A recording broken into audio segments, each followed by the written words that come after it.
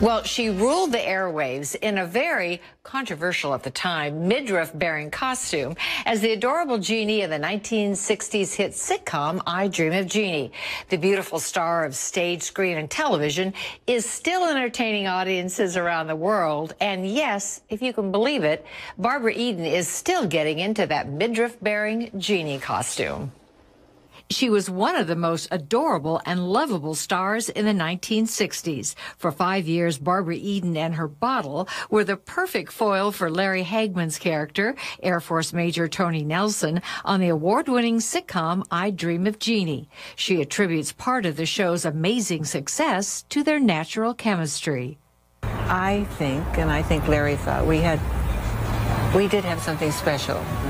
There was a rhythm, there was an understanding when I talked to him. Her now iconic Jeannie costume still gets lots of attention from her fans. What's the number one question they ask you? Oh. There's so many number one questions. Yeah. Depends upon their interest. A lot of them is, do you really have a belly button?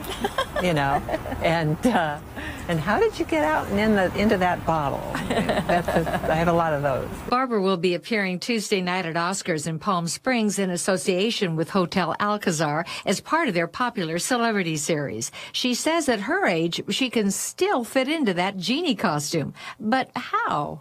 Just have to take a deep breath and say, okay, you know, my soul is here. I don't know about my body, but my soul is here, you know. She is amazing, right?